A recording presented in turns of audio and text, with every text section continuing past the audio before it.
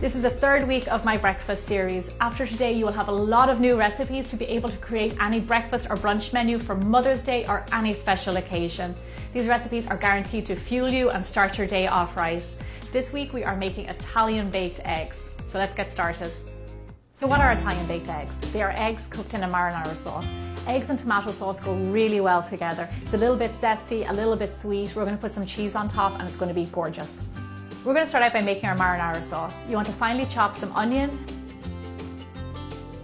and some garlic. A little tip when chopping garlic is sprinkle some salt on your chopping board.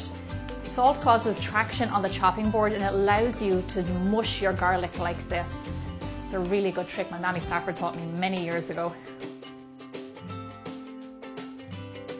Our next step is to gently saute our ingredients. So in a heavy bottom pan, we're going to add in some olive oil and gently saute our onions. Saute means to cook, you get nice and tender and translucent, but not to brown. Once your onions are cooked off well, we're going to add in our garlic. You never add in the garlic at the same time as the onions because it cooks so much faster, so you add it in when the onions are done. The secret to getting really good flavour in your sauces is cooking off the onions and garlic really well. It gives it really good flavour and then you can add in the rest of your ingredients. Something that's not as traditional, I'm going to add in some dried chili flakes, or you can use fresh chili. Chili works really well with eggs and a little bit of spice gives it really good flavour. I like to cook in any spices or even herbs directly on the pan before I add in any liquid. I feel like it releases the flavour a lot better. Once these ingredients are cooked really well, we're going to go ahead and add in our crushed tomatoes. To this sauce right now, you can add in some thyme or even oregano. It will taste really good.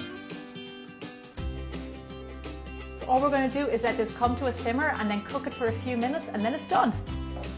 As you can see, marinara is incredibly easy to make and it's not just good for this dish. It is good for pizza sauce, for pasta and even for meat sauce. It's so versatile. And for this, you can make it in advance and just have it in your fridge for whenever you want baked eggs.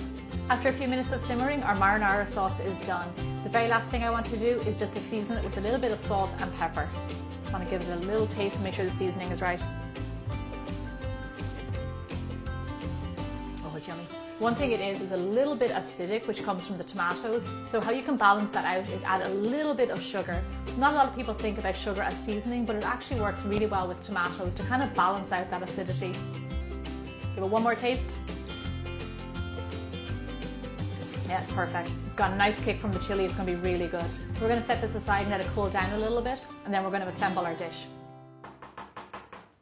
To cook my eggs, I'm going to do single servings in a little terracotta dish that I have. You can use any dish you want, or even one large dish. Just make sure that they're oven safe. Spoon your marinara sauce into your little dishes, and then make a little well in the middle where your egg is going to go. Into the center of your marinara, crack in one big lovely egg. And then on the top, I like to sprinkle on a little bit of sharp cheddar, but you can add any cheese you like. So one of the reasons I really wanted to show you how to cook eggs is because they are the ultimate fast food. They're really inexpensive. You nearly always have them in the fridge and you can have them for breakfast, lunch and dinner. This is such an incredibly easy dish to make and yet so rewarding. So our little eggs are ready for the oven. If you want them a little bit softer, you can cook them less. It's all up to your preference and how you like your eggs cooked. The measurements for my recipes can be found below the video on YouTube in the description box. And if you're new to my channel, then welcome and don't forget to subscribe. Our timer's gone off, so let's check on our eggs. Oh my gosh. They're bubbling and brown and they smell gorgeous. I can't wait to try these, they look fantastic. I like to serve mine with some freshly chopped basil on top. It just brings a nice element of freshness. And of course, a little bit of toast to dip into your egg.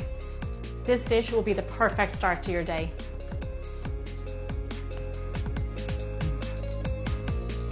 This is so delicious. I really hope you guys get to try this out. Thank you so much for watching my breakfast series. I really hope you enjoyed it. This is the first time I've done sweet and savoury recipes, so let me know what your thoughts are and if you have any other recipe requests. Thank you so much for subscribing to my channel, and I'll see you back here again next Thursday for more bigger, bolder baking.